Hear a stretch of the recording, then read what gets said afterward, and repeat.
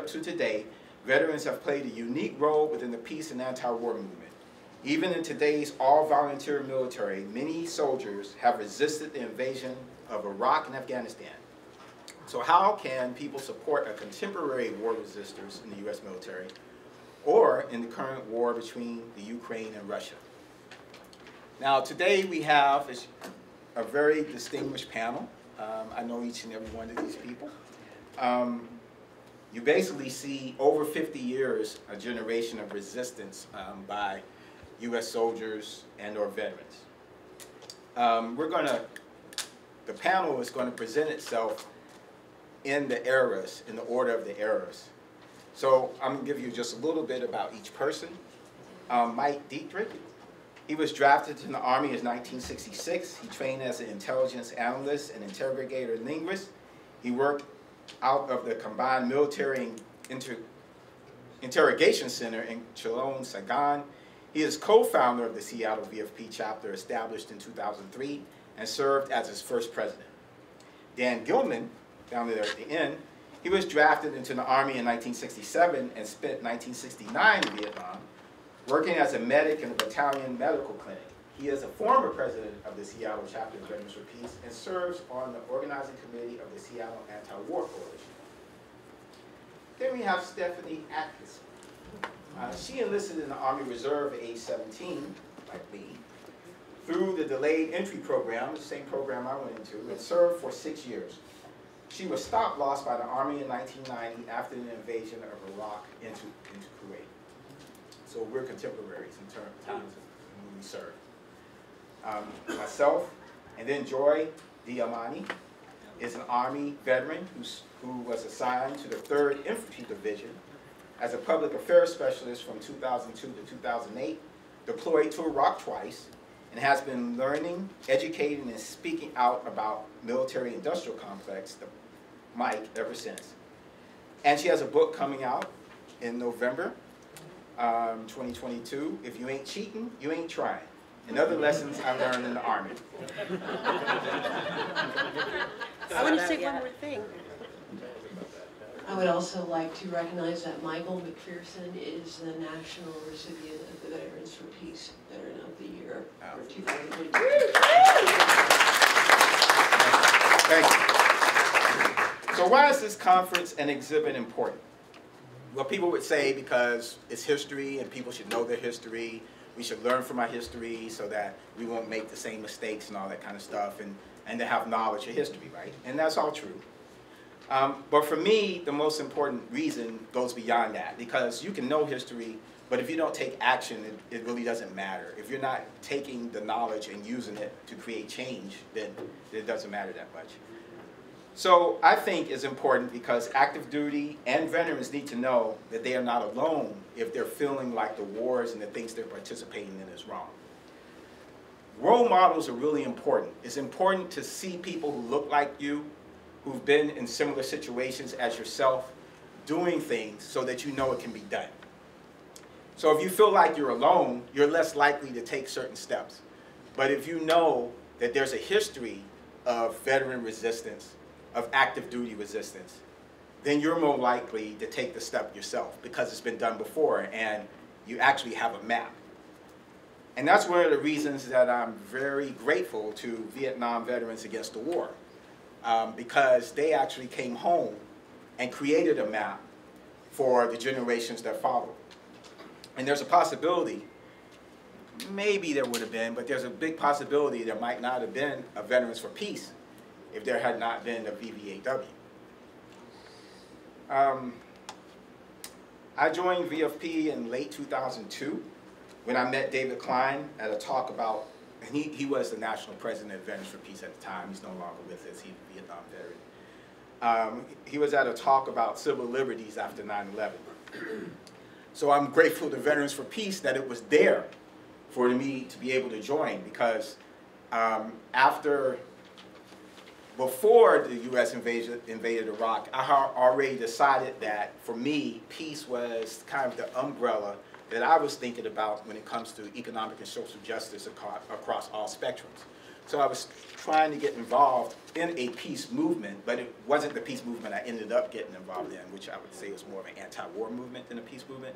But it was what I needed at the time. And if it hadn't been for Veterans for Peace, I don't know what I would have done. So I'm really grateful. The Veterans for Peace and military families speak out, because both of them were there for me when I needed them the most. And there might not be an Iraq Veterans Against the War if there hadn't been a Veterans for Peace.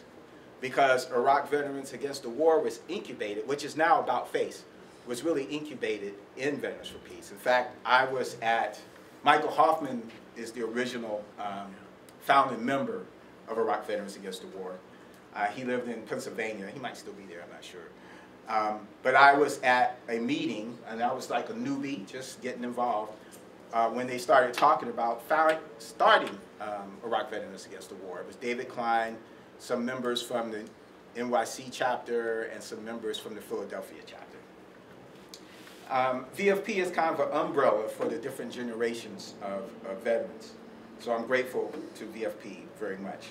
So I'm going to get out of the way now and let the panelists speak.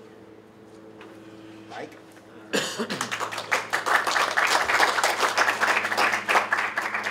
Well, you gave me a... Here's the microphone. Oh. Where's the microphone go? You can come up here. Carly's got it. Share? Just pass on down. Just on, okay. There we go. Okay. We have the technology. Yeah. Okay, can you hear me? Yeah. Yay. Well, I've already got a little short introduction to me, and I'm going to break my presentation down on a couple of different levels. One is the national VFP, excuse me, the national VVAW, and there's quite a bit of information online and books, etc., about Vietnam Veterans Against the War. So I'll just give a short outline about that, and then I'll introduce some books that I think would be useful. And then I will give a personal example or a personal story of how I got involved in the anti-war movement and my personal experience in Vietnam, which led me to the anti-war movement. So in April 1967, 6 veterans marched in New York City behind a banner proclaiming Vietnam Vets Against the War. And in November 1967, Jan Crum, one of the 6 vets, called a meeting together to form VVAW. VVAW members went on to march in the October '68 San Francisco March with active duty GIs, which was the first time in U.S. history that an organized protest to a war by veterans and active duty GIs was conducted while the war was still raging. And this is an important point, you know, it's just absolutely historic. It's never happened before. In December 1970, VVAW testified at the Citizens Inquiry into War Crimes, and later in February 1971 held 3 days of Winter Soldiers investigations to identify U.S. atrocities as common policy and not isolated incidents. This was filmed and became the documentary Winter Soldier. Then in April-May 1971, VVAW staged Operation Dewey Canyon 3, with over 1,000 vets in front of the U.S. Capitol holding guerrilla theater and throwing their medals on the Capitol steps. VVAW at its peak in 1973 had some 30,000 veteran and supporting members with 30 chapters.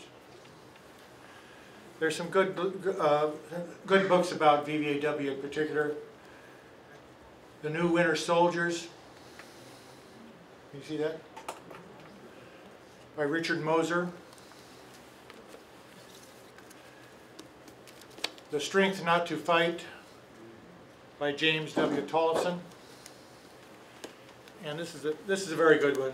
Soldiers in Revolt by David Courtwright.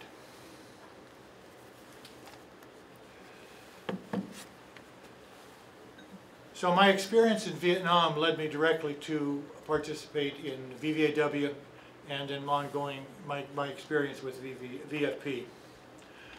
I was a soldier, as Michael mentioned, Company A, 519th MI Battalion, 525 MI Group, and I was an interrogator linguist with the Combined Military Interrogation Center in 1968 in Cho Lung. And as some of you may know, 1968 in Vietnam was a horribly, catastrophically bloody war, mostly for the Vietnamese, but also for the Americans. There were 16,000 Americans that died in 1968 in Vietnam. In May, the month I was there too, 2,000 soldiers alone died in Vietnam. Our compound was just down from Tan Son Nhut and up from the so-called Phu To racetrack. And in May of 1968, there were some infiltrators into the village right next to our compound, and the ARVN and American Air Forces and gunships came in and literally blew this village away. Mind you, these was mostly refugees who were forced out of their villages from the provinces, and they had really no other place to live. But anyway, our sergeant major was on the roof filming this with another soldier.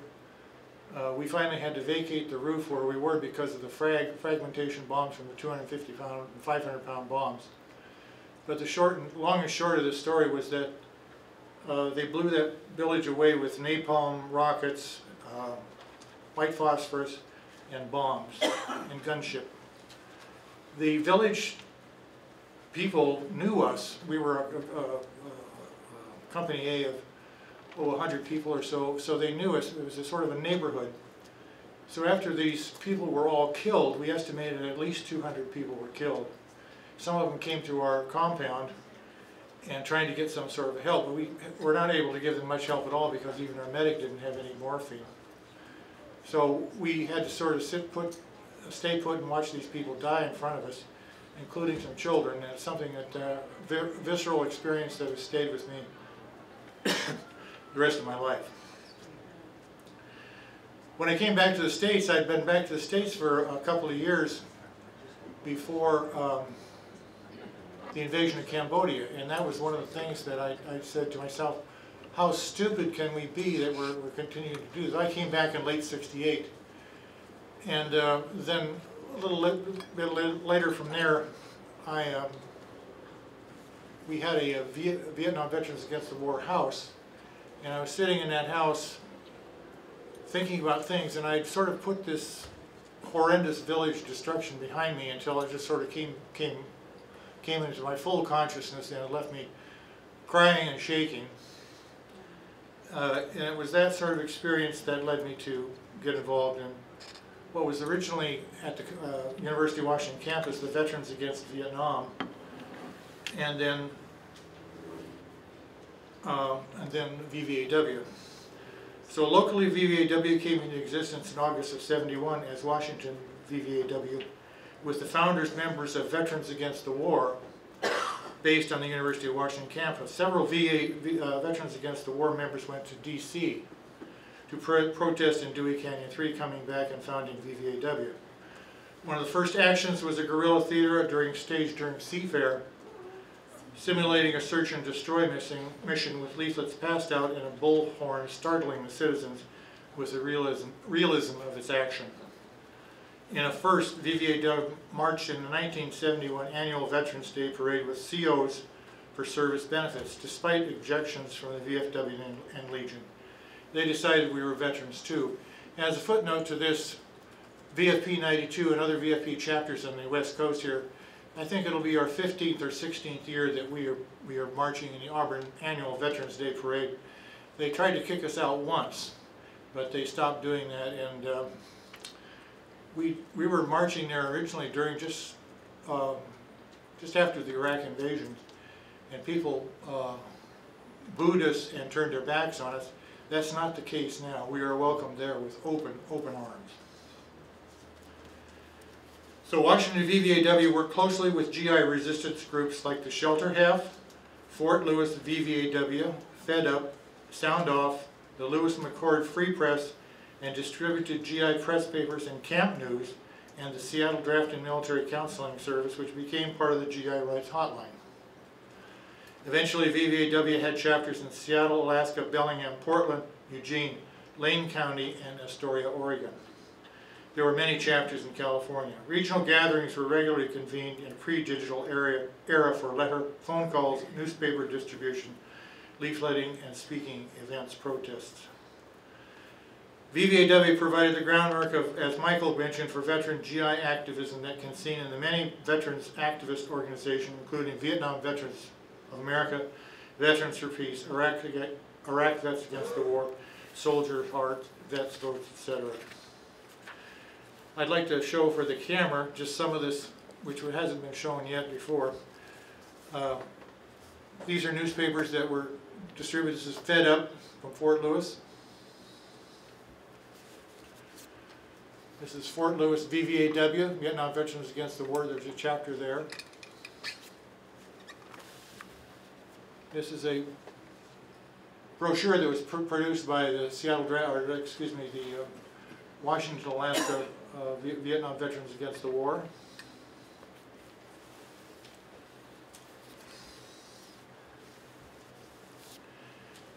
You've seen that. The Fort Lewis McCord Free Press.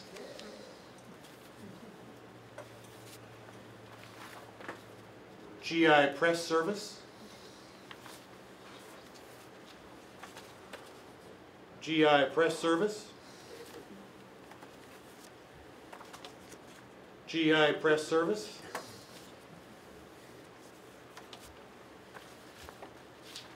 Puget Sound Sound Off.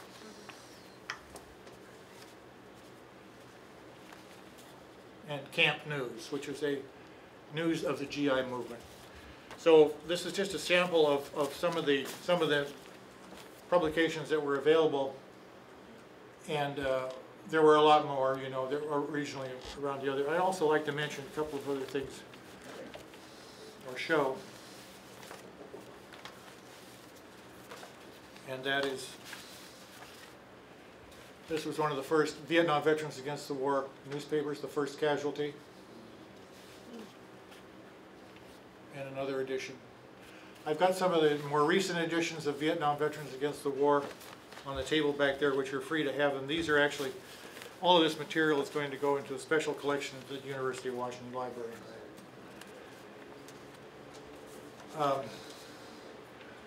One of the things that was mentioned was the Seattle Drafting Military Counseling Center, and that organization, which I worked in, and also one of my comrades, Percy Hilo, worked in it also. That was a local organization, mostly with Quakers going back to the Second World War in Korea. Most of those people are gone now, but that organization morphed into supporting the GI Rights Hotline. And it was an important bridge, really, between World War II, Korea, and what we have now. An important organization to remember and thank the people who worked on it. When I say we're largely Quakers. So that's about it I've got for now, so thank you very much.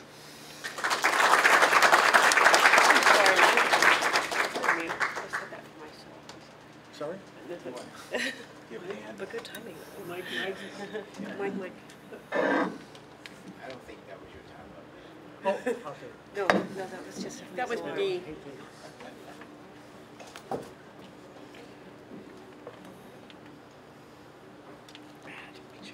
Well, I'm going to start off kind of where Mike ended and kind of fill in the gap between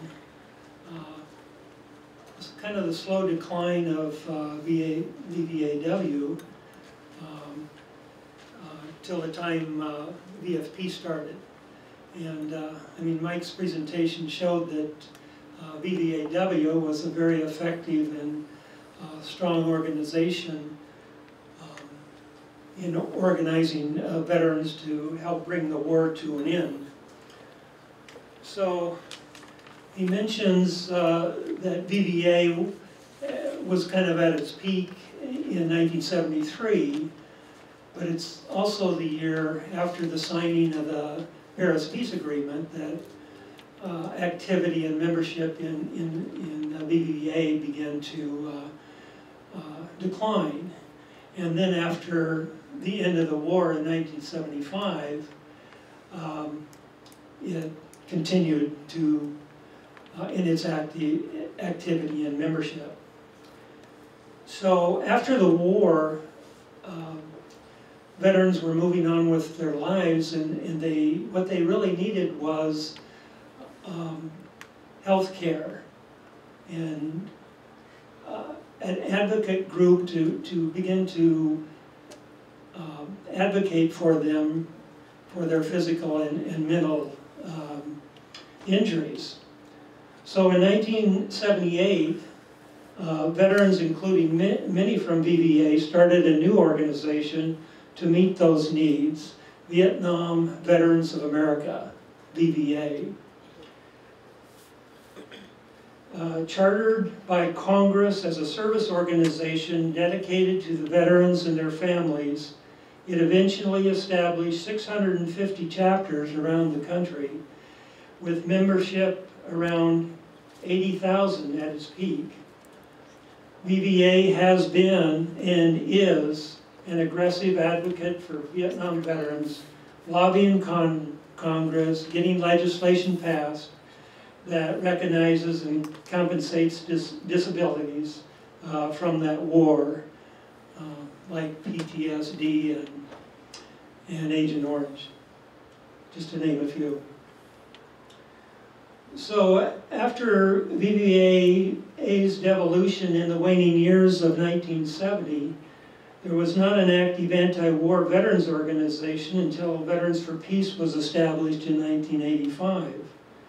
A small group of veterans from World War II, wars from Korea and Vietnam, came together and founded VFP to initially oppose the U.S. proxy wars in Central America and to raise awareness of the new dangers of a nuclear war. Believing as veteran resistors before them that they had a unique opportunity and obligation to speak out against the war, VFP began building an anti-war peace organization that is still going strong to this day. Today, VFP is made up of 130 chapters in every state of the Union, 6 chapters outside the United States. And VFP consists of veterans and associate non-veteran members of like mind who span the generation from World War II to the current post-9/11 veterans. And if you've seen the exhibit, many of the veterans there are leaders in Veterans for Peace today. Well, it took a while for things to get going here in the Pacific Northwest. It was almost 3 decades before the Seattle chapter was established here. And that got started when George Bush began an unwarranted war in Iraq. And so Seattle Chapter 92 was chartered in February 2003 with Mike Dietrich as its first president. Chapters were formed around the same time in Bellingham, Tacoma, Everett, and Olympia. Veterans' resistance and protest was once again active in the Pacific Northwest. Well, I want to try to say more about Veterans for Peace, and I think the best way to understand what Veterans for Peace is all about is through its statements of purpose. And there are 6 of them, but given the time, I'm only going to be able to elaborate on 2 of them, but I want to mention the other 4 before we get to that. So our statement of purpose, number 1, is Veterans for Peace will work with others to increase the public awareness of the cost of war. 2, to seek justice for veterans and victims of war.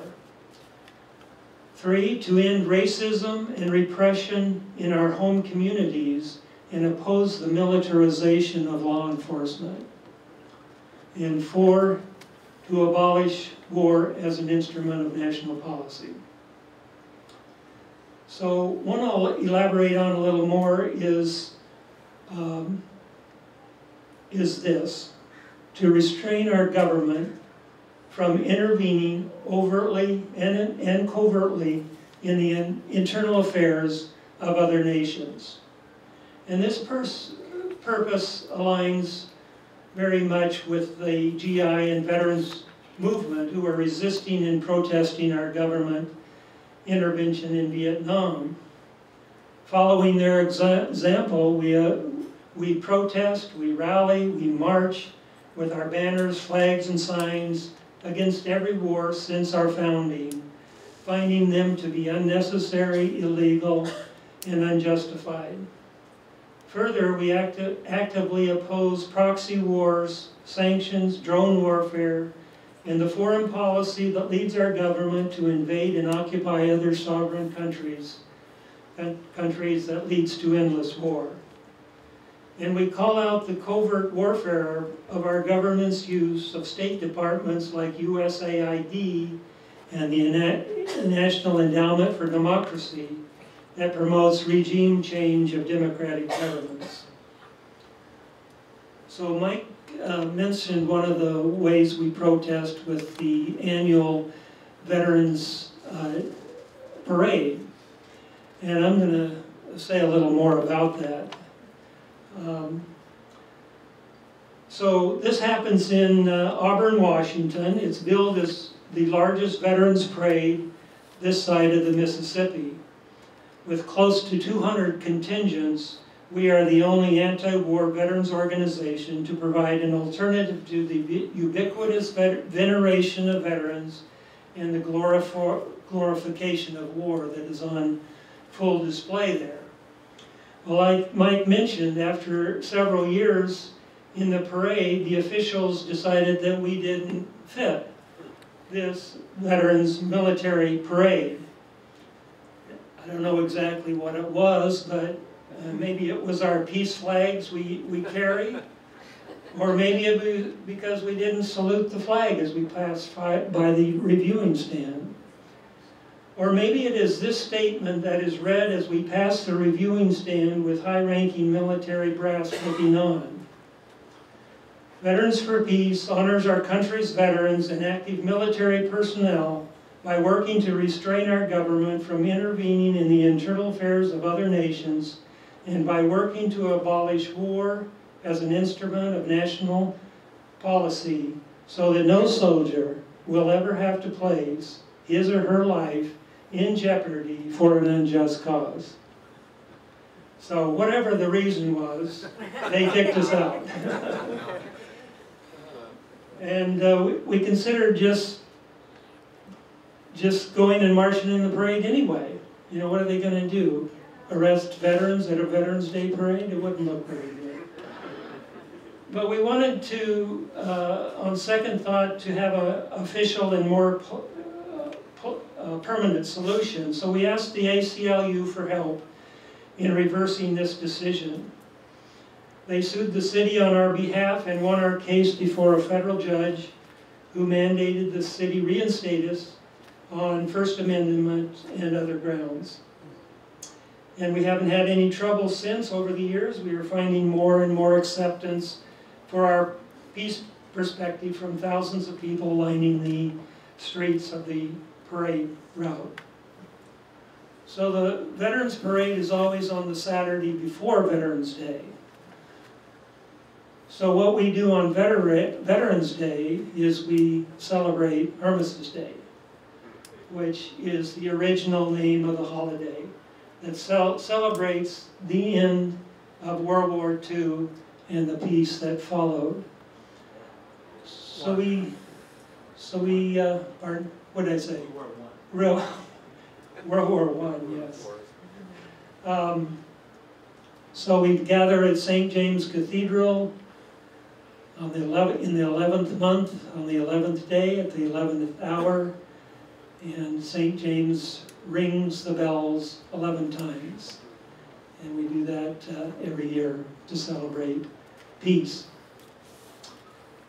Well, another way we try to influence public discussion about issues of U.S. foreign policy, militarism, and war is we create these position statements that come mostly from our national board or board of directors on topics we consider needing a perspective from an anti-war and peace orientation. These statements not only help focus the work of our chapters, but they also are offered to the media for publication. Since 2010, we have written 150 position statements on various topics. A few examples: the war in Ukraine, the war on terrorism, the Pentagon budget, the imprisonment of Julia Shawn, sanctions on Venezuela, the militarization of space, and the new military branch Space Force, and the policy that gives military equipment to local police departments, and hundreds more. So all 150 statements are on our website, vfp.org, if you want to check any of those out. And to advocate for peace on a global scale, we are fortunate to have a permanent non-voting NGO seat at the United Nations to speak out at that forum about war and peace. Okay, the other statement of purpose that I'm going to say a little more about is to end the arms race and to reduce and eliminate nuclear weapons. So we have lots of national working groups that individuals or chapters can be part of that work on some of our larger issues. And one of them is the Nuclear Abolition Working Group. And it calls on our government and other nuclear nations to sign the UN Treaty on the Prohibition of Nuclear Weapons, also known as the Ban Treaty, that has made nuclear weapons illegal and mandates that the nuclear nations begin the process of reducing and eliminating nuclear weapons. And it also raises awareness of the U.S. violation of the Non-Proliferation Treaty by creating a nuclear posture review statement that identifies these violations, modernizing our nuclear arsenal, the development of new nuclear weapons and delivery systems, and the failure to begin reducing our nuclear weapons in order to eliminate them as the treaty requires. Also, our chapter often participates in the protests at Ground Zero on the Kitsap Peninsula, right by the Bangor Trident's nuclear submarine base that has the world's third largest deployable nuclear arsenal. And a number of our chapter members are arrested each year in civil disobedient actions there. So in the last few minutes I want to talk about our chapter's military counter-recruiting program that involves talking to high school students about the military. One of the reasons we are passionate about counter-recruiting, also known as truth in recruiting or alternate recruiting, is because many of us veterans wished we had had somebody to come and talk to us in high school about the military from a different perspective other than the narrative one gets from the government and the military. But most important, we want students to have their alternative perspective and become fully aware of what they're signing up for and to relate information to them that the military recruiters don't talk about. So Seattle VFP 92 is the military counter-recruiter for the Seattle Public High Schools. We have the same access to students as the military recruiters have. We go into the high schools when the military is scheduled to be there, so we can provide that alternative. As veterans, we can give them a realistic understanding of what it's like to be a soldier. Of course, as people have mentioned, things are different now than when I was drafted more than 50 years ago. With an all-voluntary military now, the branches have to persuade students that the military is a good place for them to spend 8 years of their life. So the military branches, they come with a lot of free stuff to give away. Water bottles, keychains, you name it. And so they can entice students to come and talk to them at their table during the lunchtime in the cafeteria. Well, we can't compete with their billion-dollar recruiting budgets, so we have had to devise a way to get students to come up to our table and talk to us on their lunch break. So we developed a quiz, a military IQ quiz. Now you'd think that's the last thing a student would want to do when they're not in class and when they're eating their lunch. But students of that age think they know everything, right? And so they are challenged to come up and see how well they can do on the quiz. And what they learn taking the multiple choice quiz is they really don't know very much about the military. One question's asked, is the military a good place to learn skills that prepare you for a career when you leave the military? Overwhelmingly, they answer yes, and that is the line touted by the military. It is the #1 reason people enlist, for the opportunity they think the military will provide to learn a job skill and to pay for college when they get out.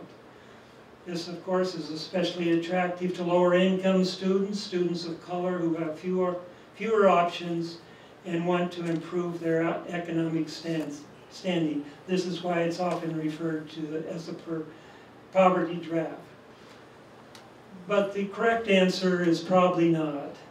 As Dick Cheney famously said, the military is not a jobs program. The military trains you to be a soldier and fight wars.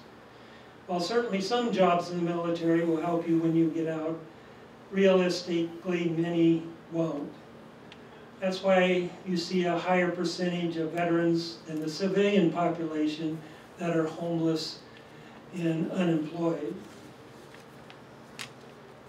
And when you go looking for a career, shouldn't you know the occupational hazards of the organization you are considering joining? We think it's important that women know that the military can be a toxic environment for them, when 33% of the women in the military have been sexually assaulted. And no doubt it's a higher percentage because many don't report or are afraid to report or discouraged from reporting.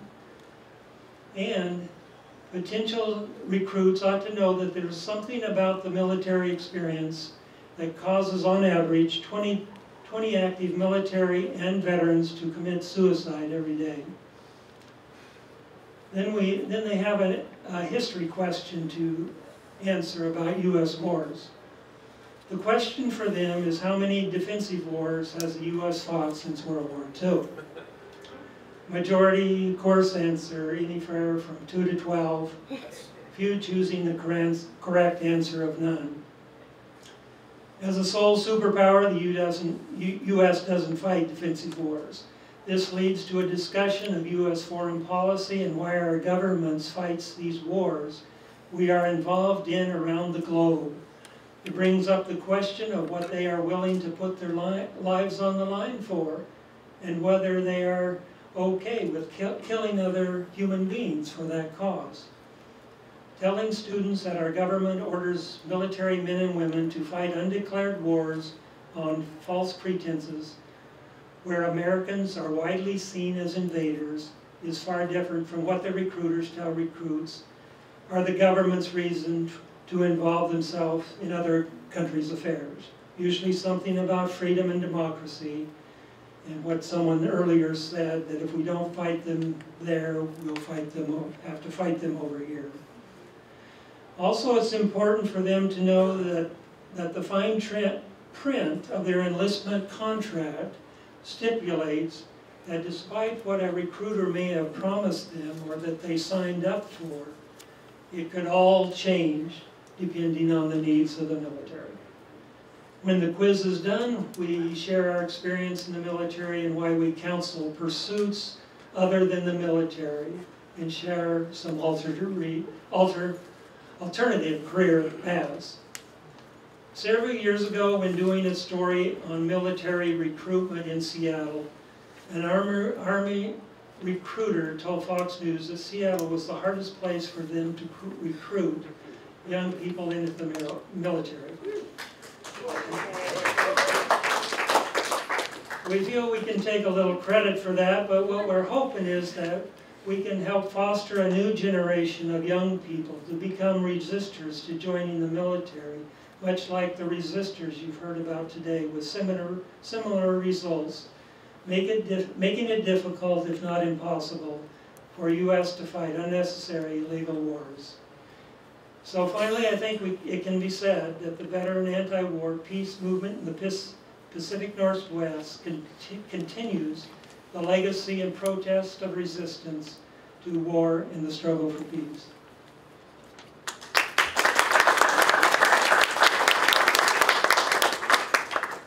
Okay. Good afternoon. I'm Stephanie Atkinson, and I'm a war resistor. I joined the all-volunteer force.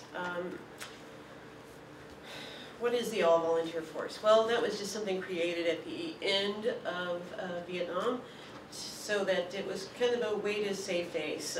Anybody coming after that was coming in as a volunteer, right? So if you're a volunteer, you know what you're getting into. You know what's going on. I was 17 years old, and I went with my mother and a friend of hers who intended to enlist. I did not. I was immediately, I swear the recruiters had a 3-martini lunch that day because it was just a cakewalk when I walked right in. It was the easiest conversion ever. I had no resources. I grew up in a home that was both financially and emotionally unstable. We moved a lot. I saw it as a way out. I was going to go make my mark in the world. And I'm happy that Seattle is a place where kids are least likely to be recruited. What concerns me most, however, are kids in rural Wyoming, kids in Utah, kids in rural Indiana. I'm from downstate Illinois. So that the kids that are growing up in a really pretty structured community where there's not a lot of room to be anything other than heterosexual, Christian, and for the most part white. There's some certain expectations in those communities. My high school counselor was actually in the very Army Reserve unit that I would join. So he had no disincentive to counter-recruit me. When I enlisted, I couldn't get a loan for a car. I couldn't buy anything on layaway, couldn't vote, couldn't drink, couldn't do things that teenagers are not supposed to do, but probably do anyway. But for some reason, I could enlist with my parents' endorsement, essentially. And the military tells kids anything they want to hear. It's the best used car salesman that you've ever seen. These people have quotas, and they're very driven. And they'll say whatever it is that appeals to you. And it's really about sleuthing a person. Well, tell me about yourself, and what are your aspirations, and what do you want to do? And then this script gets written that's very tailored to you about how they're going to change your life and make your life so much better if you just sign on this dotted line. What you're signing is a unilateral contract that is not, anything can be changed about you, your situation, at any time. I remember in basic training, because I'm a rather fair person, getting a sunburn and being told that I was going to be given an Article 15 for attempted destruction of government property because I'd sunburned myself. It just is reinforcing the fact, it wasn't about the sunburn, it's about reinforcing the notion that we are property and that they own us. It was really obvious to me that I was a mismatch at 17, even in the volatile home life that I'd grown up in. I was used to mitigating conflict, by appeasing or setting up agreements, or I just knew how to make myself small, essentially, and diffuse that violence, and that did not cut it in basic training. It was not effective. They didn't want to hear that. Every week I'd ask to go home, every week I'd be told to get my ass back out in the field, and,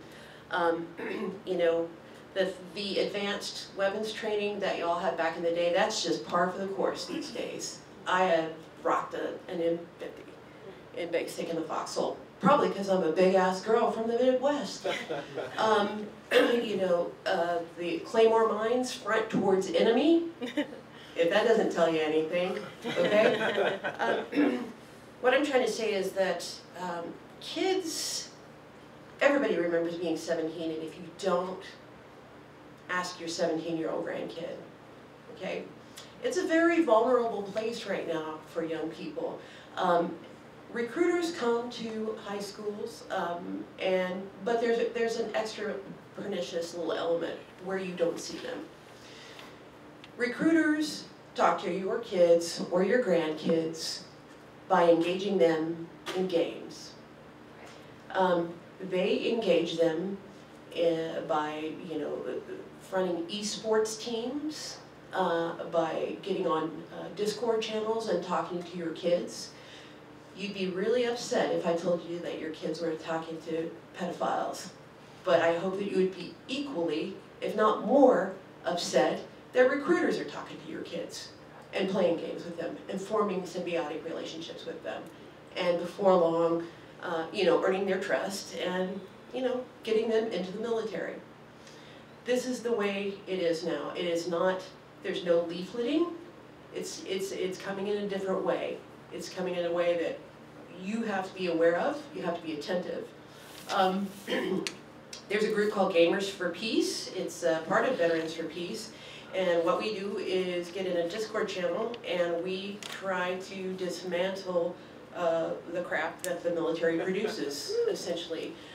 When the most recent Top Gun movie came out, we just spent a Friday night talking about what a bunch of crap it was, how much it trades on these myths about what is masculinity, what does an American look like, you know, does an American look like Tom Cruise? Does he represent your interests?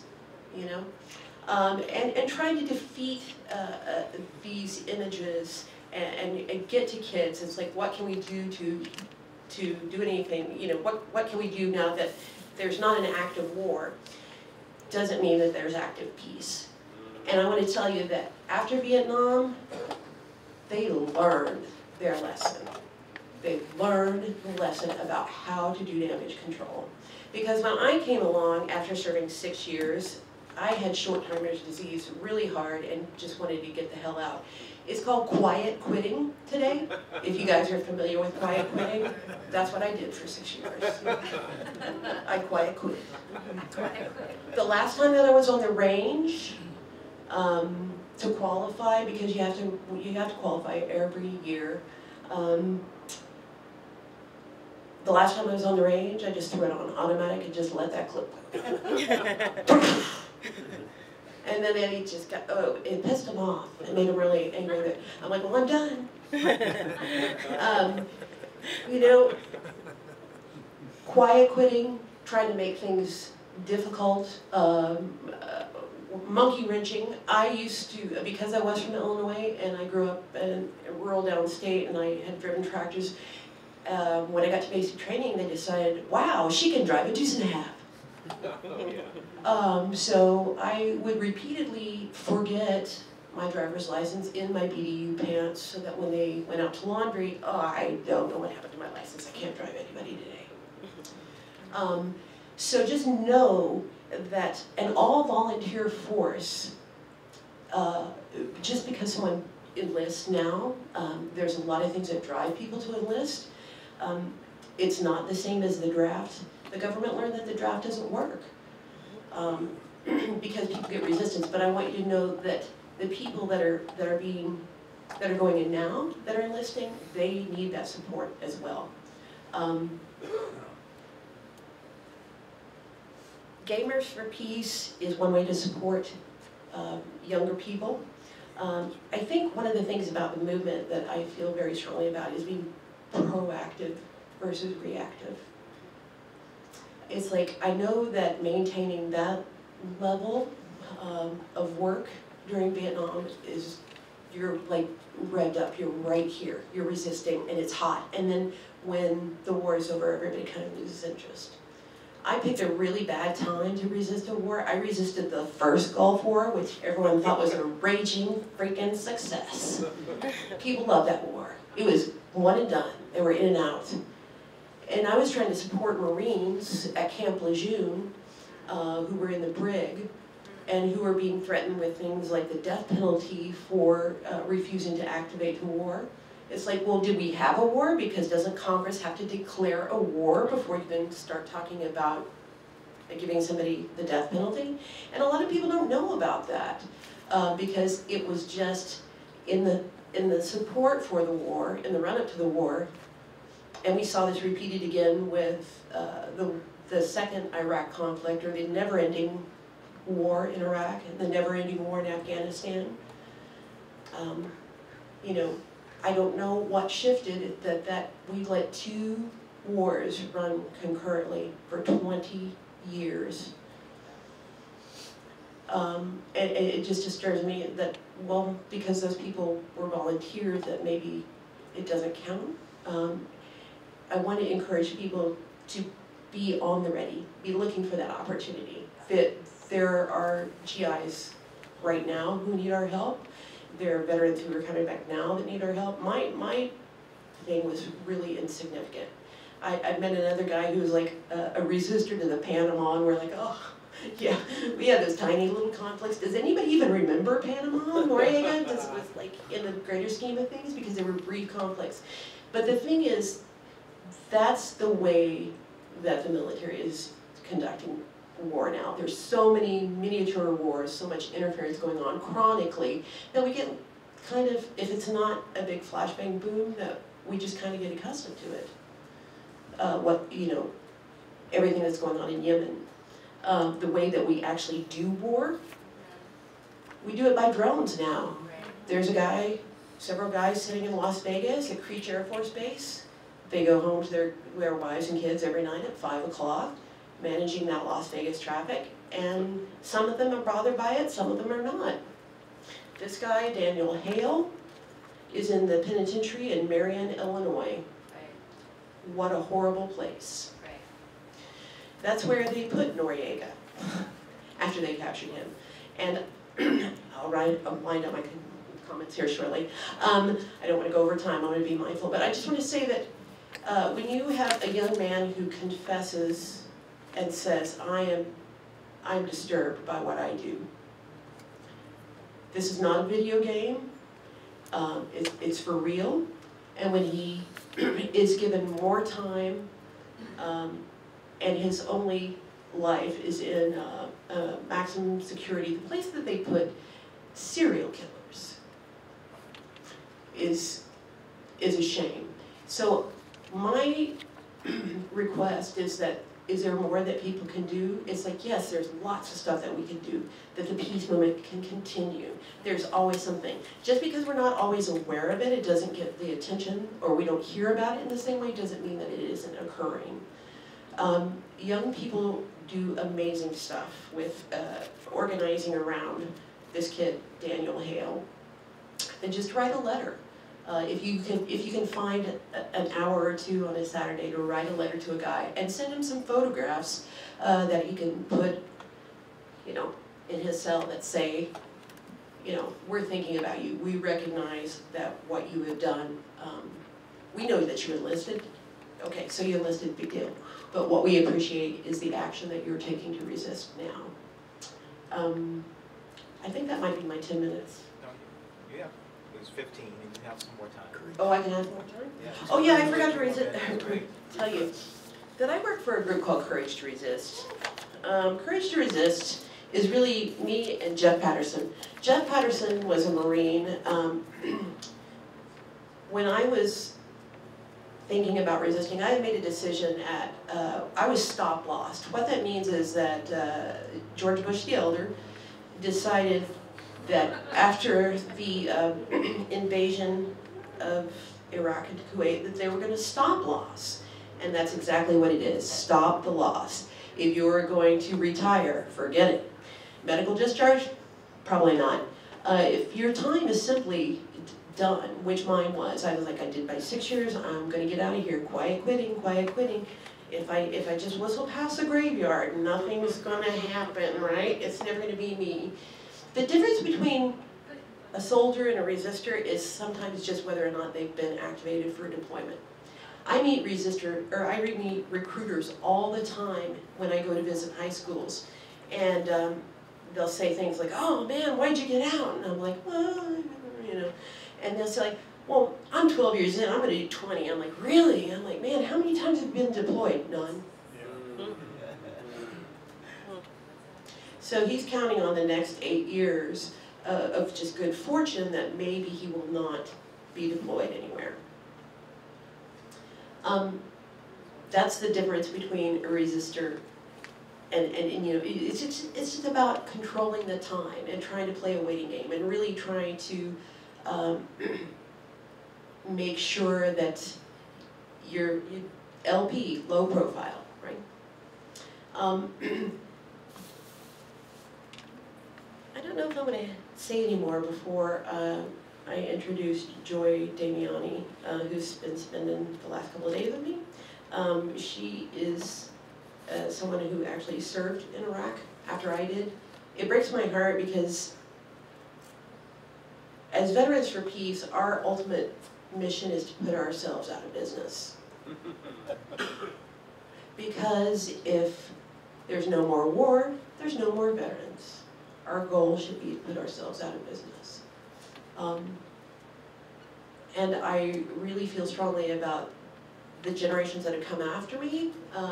It depresses me. It makes me feel like, darn, I didn't get to that one, you know.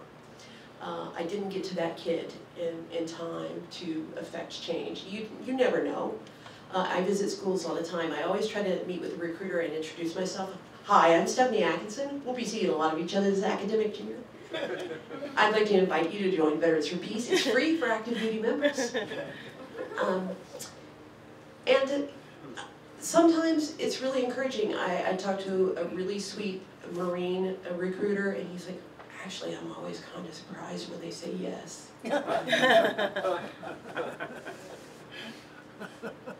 So my request of you is, with your experience as veterans, members of the community, parents, grandparents, that military resistance never stops. I'm so grateful for the example that you all set, but it never stops.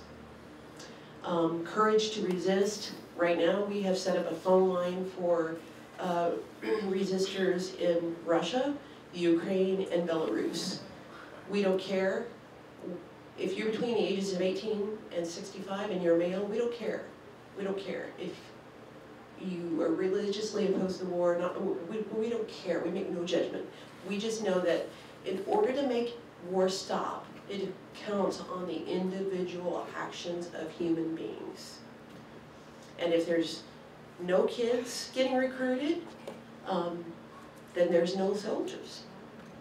You know, if we're asking our kids, hey, who are you talking to?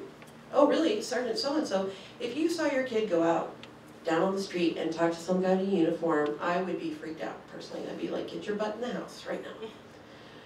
So we want to be cognizant of where they're coming for kids and presenting an alternative and being expressive and being proud about being resistors, about being veterans who have served and have an alternative perspective. It's really important that we know that we are not there yet. Please don't stop what you're doing.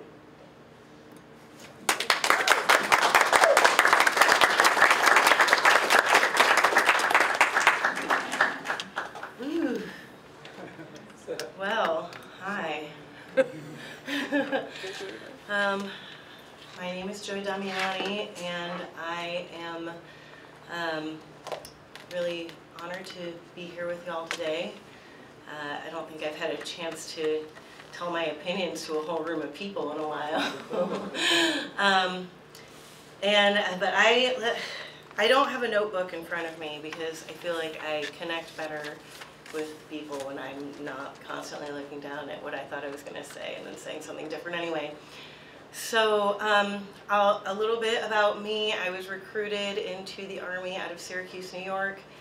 I had just kind of escaped a really fucked up reform school that made the military look like a way easier alternative. And it kind of was. That's a whole other story. That's the next book. But I joined the Army at 19, seeing it as the best option to get the job training I wanted. I wanted to be a journalist.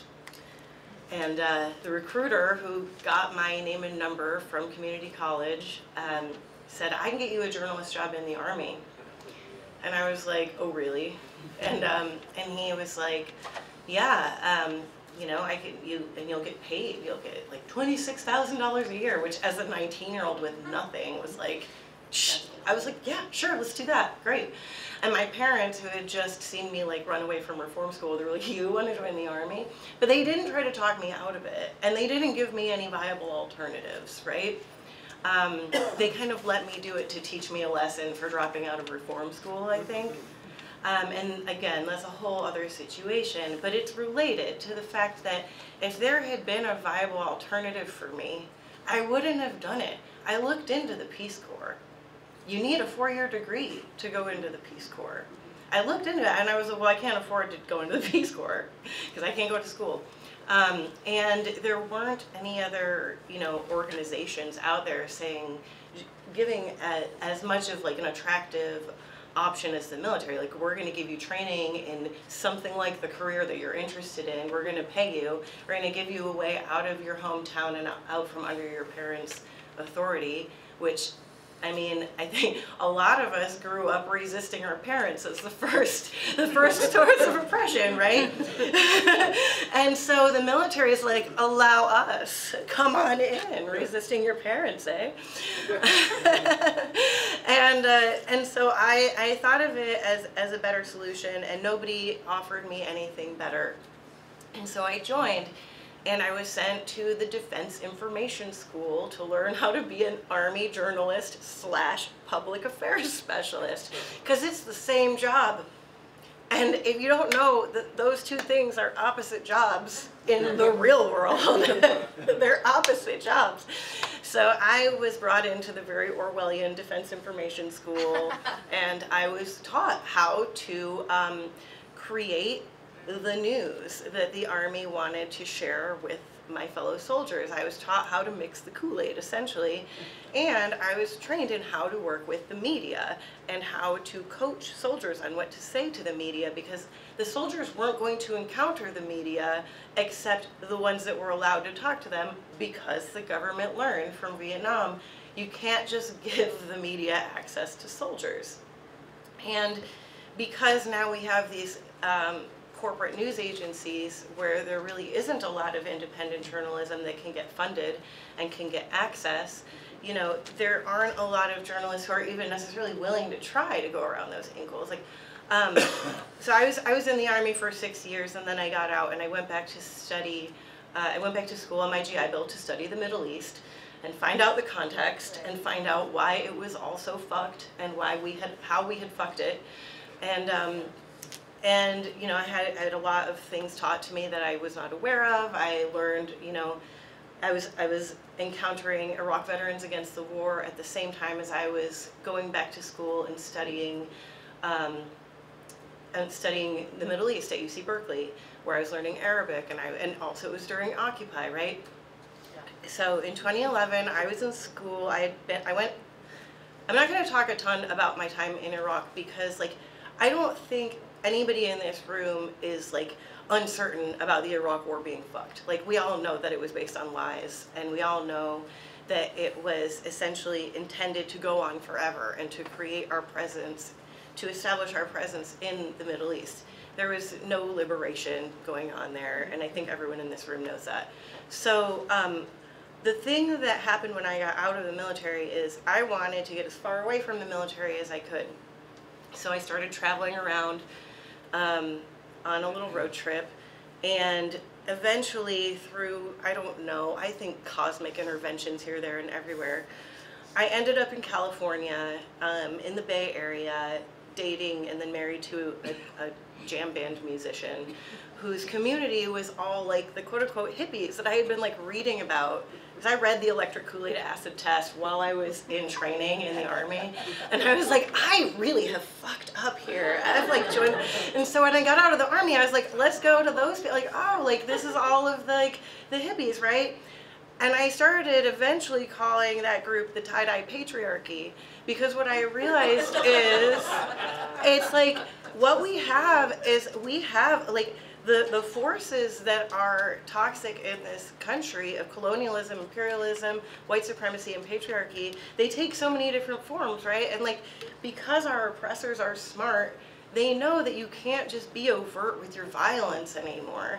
You have to like diversify your violence, right?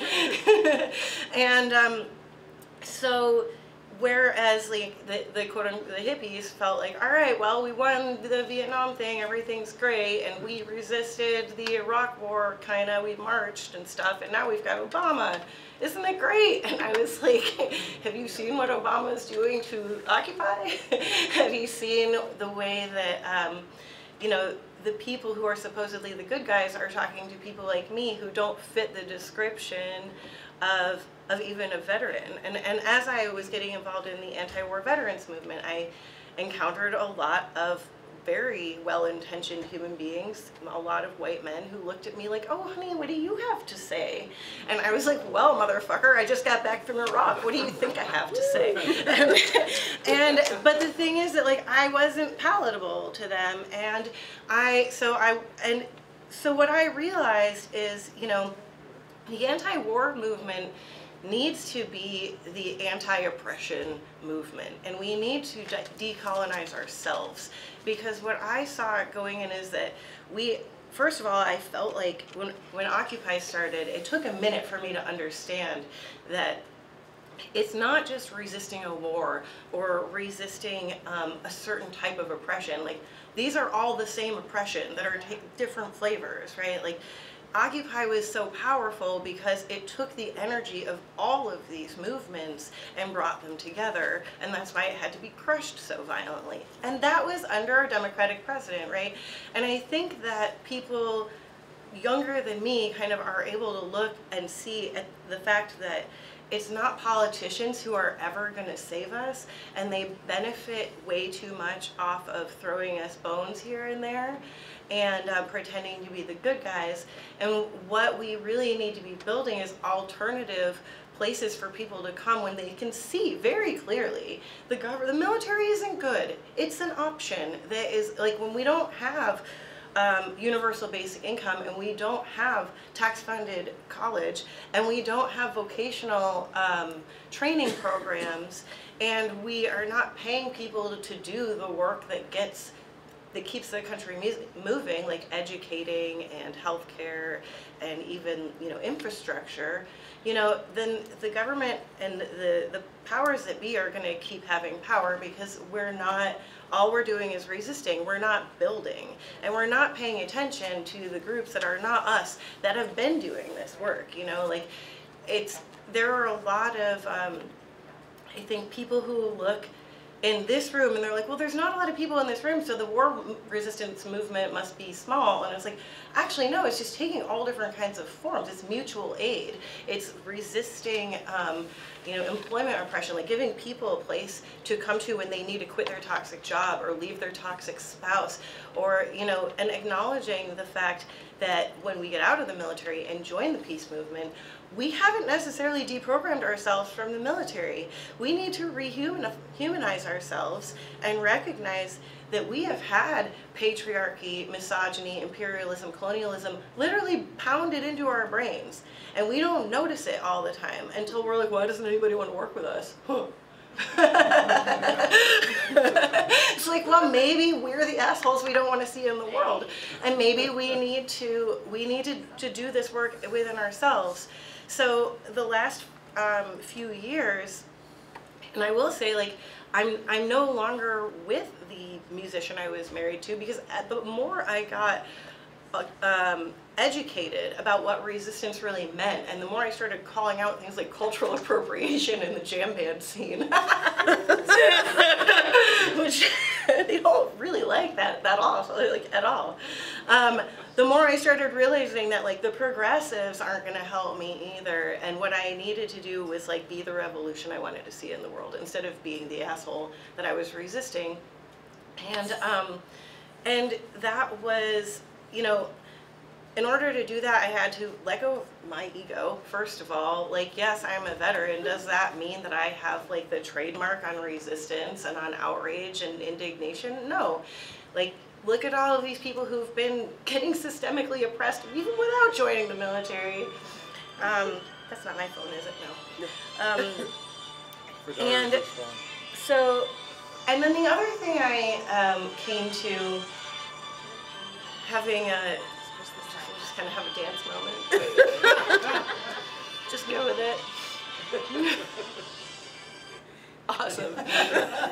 This is intergenerational teamwork. It is. Seriously. Like, I'll make a joke, but I will say, like, I don't know shit, right? Like, I just turned 40, and I'm like planning to lean into it by like being the don't give a fuck person in the room as much as possible. And just saying the quiet part loud. Because, like, we're in the apocalypse, right? Like, we know that, I don't know if everyone in this room realizes it, but, like, within, like, 5 to 10 years, all of y'all's babies and grandbabies are going to be fighting water wars. Like, it's just real. Like, I've chosen not to have kids because I don't want to put anybody into this world right now. Like, we are in a time and a place where we can't, we have to be, like, recognizing what is going on. The resistance is already going on, and taking our egos out and joining into whatever is going, like, maybe it's not Vets for Peace that's leading the revolution. Maybe it's members of Veterans for Peace getting deeply engaged in our communities and talking to the kids and asking them how we can help them. Like, do you need some money so that you don't need to join the military? Let's do a GoFundMe so you don't have to join the military. Or, like, let's pay for your school so you can go to law school, you know? Which is, leads me to the last thing I wanted to say, which is that I stepped back from working with organizations over the last few years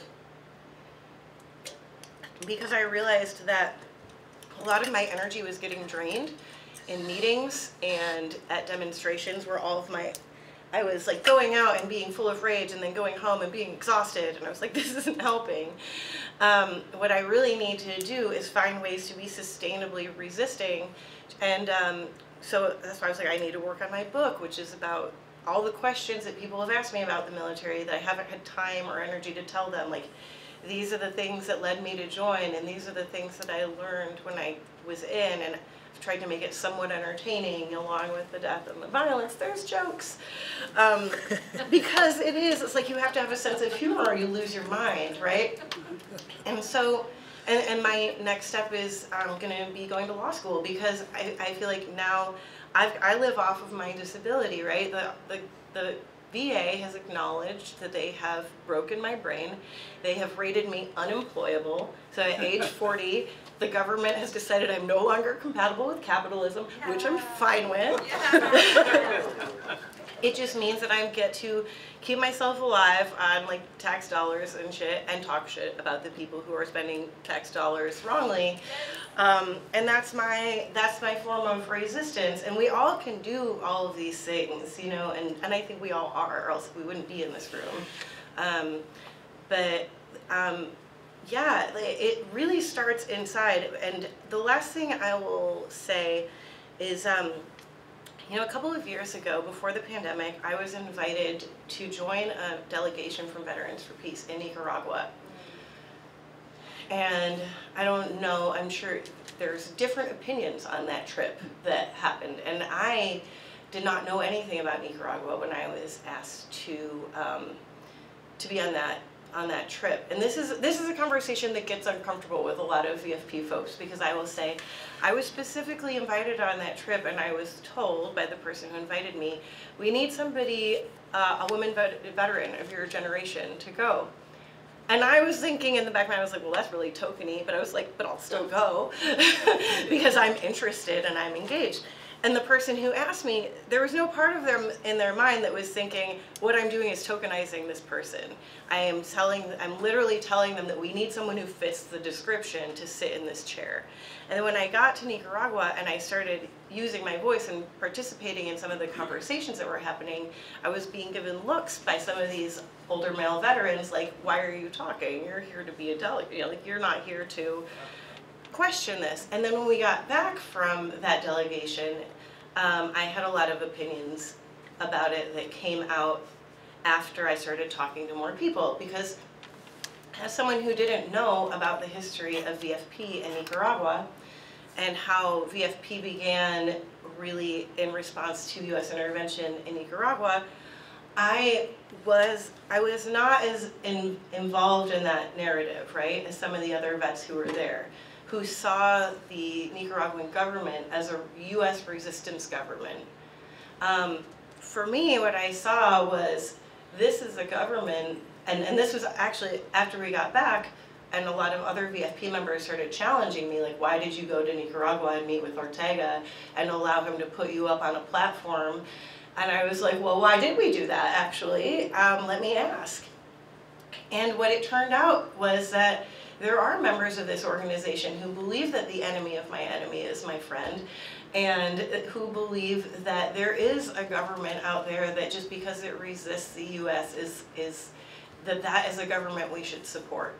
And the fact is that when I raised those issues with the people who led that delegation, I was shut down, and I was talked down to, and it really put a bad flavor into my mouth about working with older veterans, because I said, look, I raised an issue that was a very valid issue that should have been addressed, and it wasn't, and I was shut out. So if we want to keep building intergenerational struggle, we need to take our egos out and we just say, look, this person is raising some really important questions about the way that we're resisting.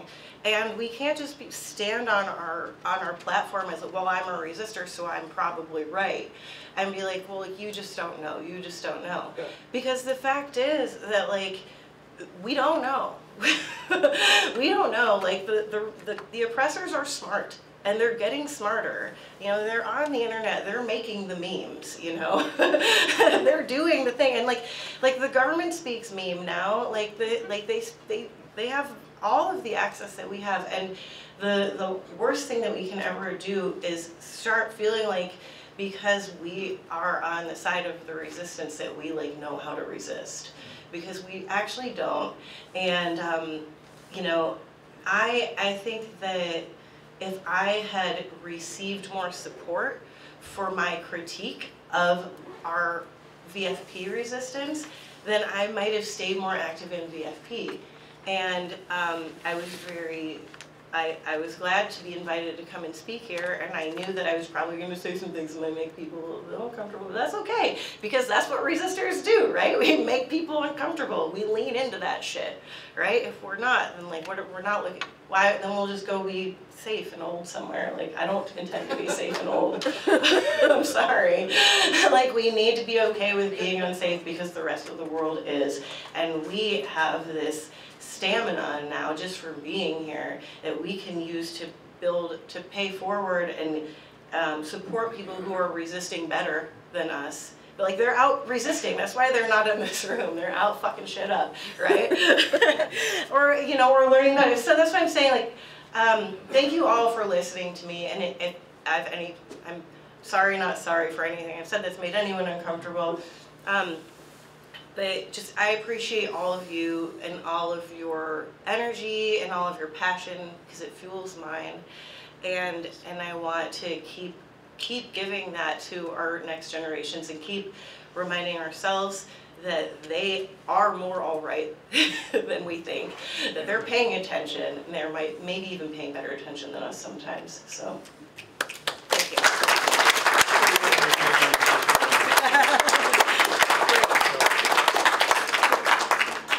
Well, the panel was great. Thank you very much. So now we have time for some questions from the audience. Any questions, or are you just so awed? Yeah, nothing to say. One thing that I do want to say is, and I think Joy spoke to it a great deal, the answer to much of this is building community. Not just resistance, but actually building. People, we wonder why people don't join like with us. I think one, and I've asked this many times in places, how many people believe peace is possible? I've asked this, thank you, I've asked this amongst peace people. You know, so I ask you, how many of you believe peace is possible? Yeah. Well, thank you. A lot of you raised your hand, some didn't. And I've been in places where most did. And if we're working for peace, and if we have people amongst us that don't believe peace is possible, and if you don't believe it yourself, then why would anybody join with us? And I think if we look at our own, and I think this is what Joy's speaking to in many ways, how much have we created a space where it looks like it's possible, right? So when you're dealing with, and I'll say this as a black man in the United States of America, all the issues that black people face, in particular, let's talk about something really violent, which is police brutality, right? So we're dealing with that. Am I going to believe peace is possible? You know, when my community doesn't have enough food, or whatever it is that my community is facing here at home, why am I going to believe that when it comes to fighting wars abroad, that peace is possible? So I think a big thing, even if just interpersonal relationships, or what you were speaking about, how you were shut down, that happens all over the place. It's not just a Veterans for Peace issue. It happens across the board on the left. We have got to learn how to build community.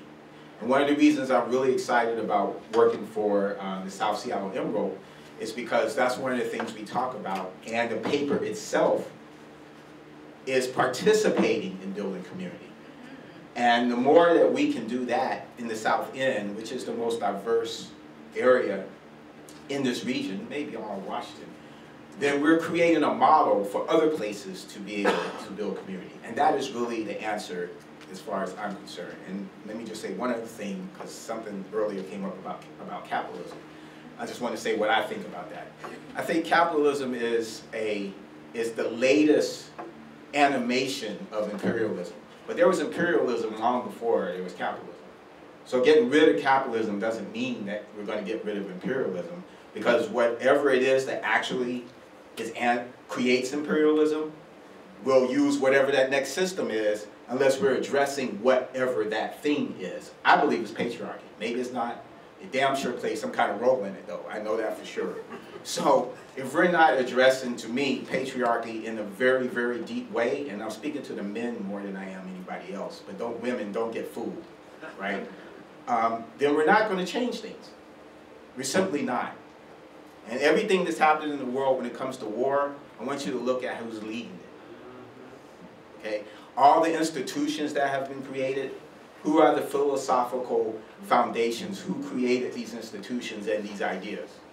Women haven't had a chance. I mean, they've been part of things, it's just not written in the history, right? I mean, definitely, always. But you haven't had a chance to actually impact things in the way that you are now until like the last 200, 300 years. And this has been going on for thousands of years. So I guess what I'm saying is we got to dig deeper as we build community and not let ideology determine how we build community. Because if it does, then we can't build it. Anyway, so that's my little... Yes, ma'am. I just want to say on that, is peace possible question? Yes, ma'am. That peace is a constant struggle. I don't believe permanent peace is possible amongst the human race. But we can get temporary peace over and over and over again if we keep fighting for it. And I think that's a difference in saying, you know, we're somehow going to transform humans into perhaps the patriarchy to the point where we can just walk away and say, now we've got peace. Okay. I think that A.J. Musti put it really good when he said, peace is not the answer, peace is the way. And that's kind of a Zen thing to be, but I mean, you understand what I'm talking about. And we're not talking about utopia. Let's not get the two confused, right? I wanted to interject right quick that when we were talking about some of the statements that VFP generates, earlier this year, one of my younger friends at VFP is like, "You're the lady who threw the brick." I love that. It was the national board meeting after the weekend immediately after Roe was dismantled. And the first 20 minutes of VFP National is dedicated to town hall, so if you've got something to say, you get it in there first thing. And I said that I expected VFP to respond because reproductive health and the denial thereof is not just a women's issue. It's like we're looking at a military that wants to implement the draft for young women. And it's going to happen. It's going to happen. But my question is, if you're a young female, why in the hell would you want to serve a country that cannot guarantee your basic constitutional rights to your own autonomy as a human being? If you're a person of color, why the hell do you want to prop up this imperialist government? It just makes no sense. So people need to come together as a community and realize that these are not just, issues that affect certain populations, but it affects us all. I'm actually running for the board of VFP National, believe it or not. Why the hell not? My goal is to create change. I might not see that change implemented in my life, but I want the Veterans for Peace to be more representative of who the veterans today are. They're browner than me. They're queerer than I am. They're younger than me, obviously.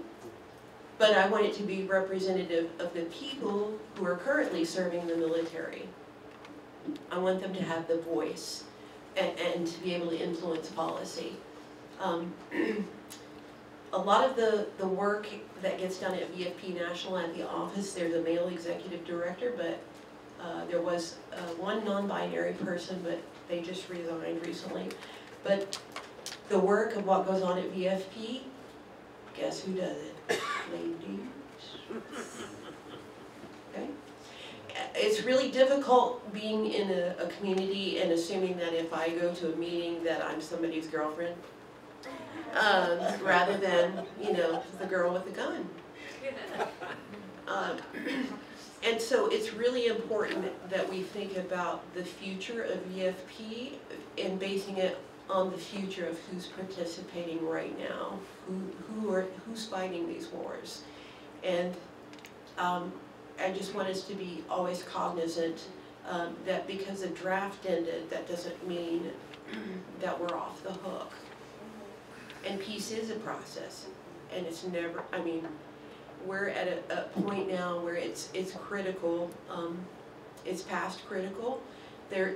There's all of these intersections, like peace is possible, militarism is connected to climate action, right? Because the biggest polluter in the world is the United States military. 40% of the carbon dioxide generated. I can recycle my butt off for the rest of my life and drive my little Prius. Makes me feel good. But it's not doing a thing. Because as long as the U.S. military is not held accountable by the Paris or the Kyoto Environmental Accords and keeps burning Willie Pete and DU in the desert, or just Dick Cheney just orders up a bunch of shit and just burns it in the desert just to make money. Yeah. Let me see if there are any other questions. Sorry, thank you, I'm sorry. I just want to say that it's not done. Please, I know that it's hard work. And the thing is that seeing when you come up here and you tell us your story, that you inspire us to keep going.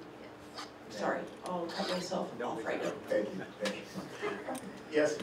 Well, just a comment, because I see this as, I went over and saw the exhibit, Waging Peace, so I'll be a provocateur, right? Waging peace, no, it wasn't waging peace, there was contention. The resistance was contention. other people who were committed to violence, committed to enlisting in violence.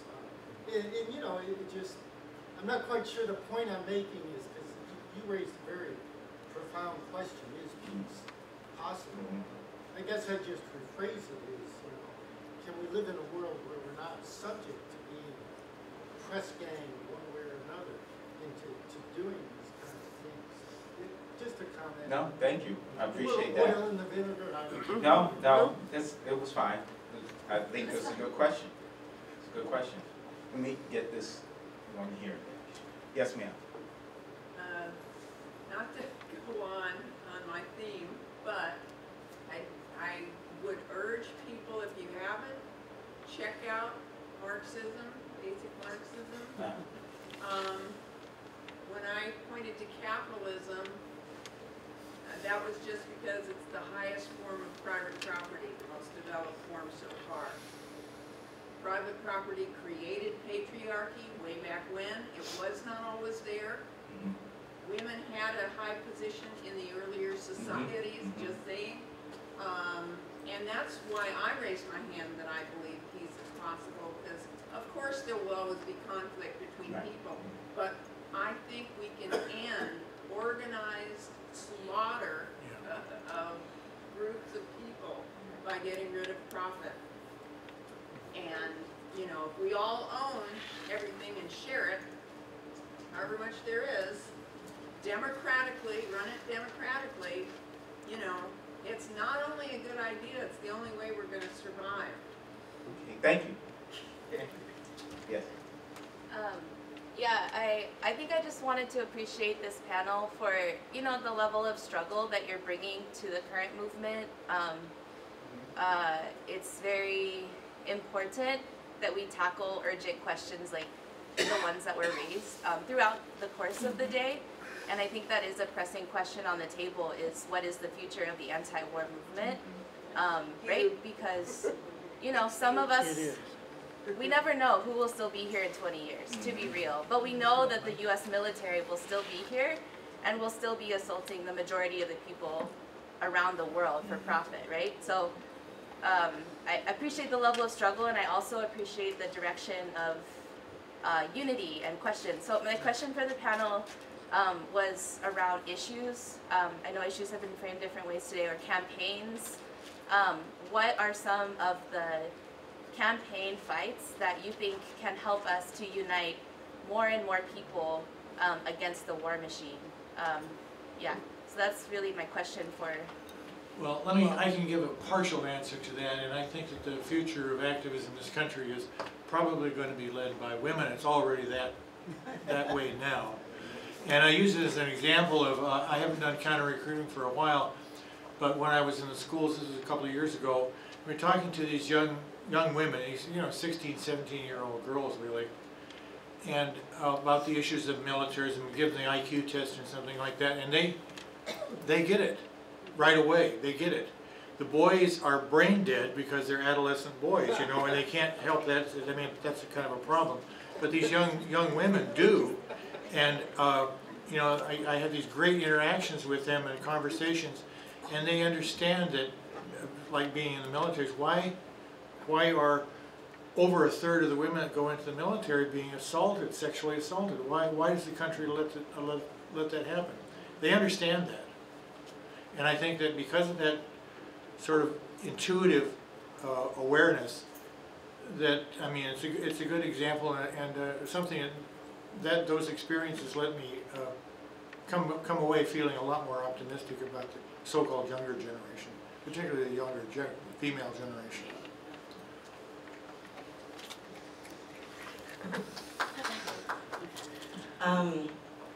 Yeah, so I think that there are a lot of different intersections that we can see very clearly now within all of our struggles. The anti-war movement is the anti-patriarchy movement, is the anti-corporatism movement. And I think when I think about the ways that we can be working together, first of all, I think there's a real, for a lot of reasons, I guess, urge to like create generational divides or to like exacerbate them rather than seeing us all as, you know, cumulative parts of the same struggle. I know that there is, I think that one of the ways that we can bring peace about, at least within our communities, is by creating spaces for people to feel safe and protected and secure and purposeful. And that isn't necessarily always going to take the form of a demonstration. Sometimes it'll take the form of cooking meals or providing childcare while somebody goes to school, or through, you know, creating a safe space for someone to go to when their home environment isn't all right, because that's how the military sucks people up, is by taking advantage of their vulnerability.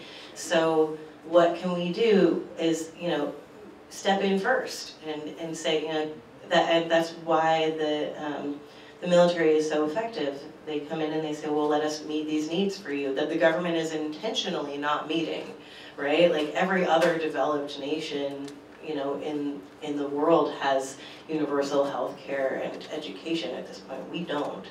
And it's because it's used. They've said it out in the media now. Like, oh, well, if we forgive student loans, then why would people join the military? Well, exactly. They said it out. They're not being secretive anymore. So it's like, we need to just, you know, I know the Poor People's Campaign is doing a lot of work, and that's important. I think it's important that we see this as a class war.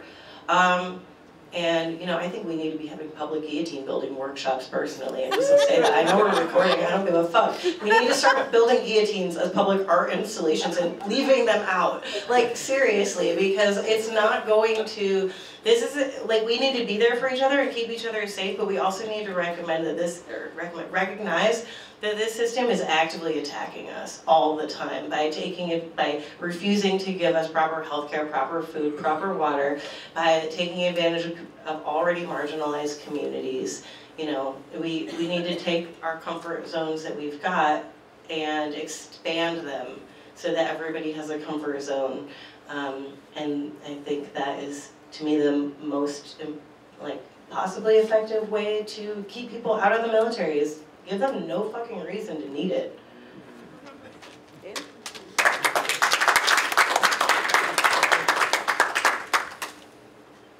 Let me see.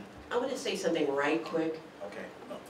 The super important part, it's 5 o'clock and there's food. And there's copious amounts of food because we over-ordered, but that's okay, because I'm hungry. I don't know about the rest of you. Yeah. But before we finish, I just want you to know, right next door there's food, lots of amazing food from Peace Trees, Viet Nam, and eat their food, plant a tree. I'll give it back. Well, let me get this one gentleman here who had his hand up, and that'll be the last question. Oh, well, now I'm going to ask you a question. Yeah. No, go ask. Something that was mentioned really early on was kind of an erasure of Vietnamese people throughout the process, obviously by the U.S. government. That was recognized as the Vietnamese as the primary agents in winning and like preventing, ending the war. Right. And GIs actively resisting to raise the barrier, the cost of entry and continuation. I'm wondering if, like, to what degree, periodicals, news, media were amplifying Vietnamese media, and to what degree soldiers, GIs actively resisting or coordinating and uplifting the Vietnamese struggle for self-determination, for national sovereignty, and where we can, like, understand where there could have been more, or to what degree we can criticize that effort as lacking and be stronger in the future. I'll just say, as far as the media, they're definitely not talking about the Vietnamese, uplifting them in their struggle and saying that they are responsible for the war, us U.S. losing. That's for sure. Well, I saw a copy on Tuesday. I saw a clipping from one of the GI periodicals after Ho Chi Minh died, talking about the struggle. Here in the U.S. One of the GI news publications in the exhibit Oh. on Tuesday. Okay, yeah. I'm talking about the mainstream media. Is what I'm talking Oh yeah, sorry. My question was about our own media and our Okay. own press. And what Okay. we're uplifting the fights for national sovereignty Right. and self-determination in that war and in future wars, current wars. I mean, the media, Yeah, our media. our media, yeah. I mean, our media doesn't even really cover our own resistance that much. I mean, but I don't think that, I mean, we have corporate media here, and it's independent media that would be uplifting voices of anybody who's not here. I think that is mostly happening through, social media more than mainstream media at this point. And when he says our media, you mean resistance media, right? You mean independent media? Yeah, I'm talking about the GI periodicals, Right. the recognition that the state and the corporations presenting media aren't going to give us the truth narrative, Right. and a desire for ourselves to build a movement through what I'm hearing about today and about the ways that we rejected the conventional narrative. To what degree was our own media, it was definitely uplifting in telling the military that the military opposes Right. the war. That was really profound. To what degree was that media amplifying the perspectives of the Vietnamese? There was a great, I'll just say this, and this is about the movement back then, is that there was a big split in the movement. There were people who, for instance, didn't believe that the Vietnamese should fight because they were pacifists, and they said, since I'm a pacifist, I think that the Vietnamese should be pacifists, and they should use nonviolent means to try and make the Americans go away. And, that was part of the movement, and other people in the same movement who argued, well, the Vietnamese, that's their country, and we're messing around with them, and they got the right to kick us out, and I happen to fall out in that second category, that it's awfully easy for the armchair activist to tell somebody whose family is being slaughtered and raped and tortured and ugly, every other thing, to somehow how they're going to choose to resist. I think that so our media, that is to say the anti-war media or the movement media back then, was in fact divided.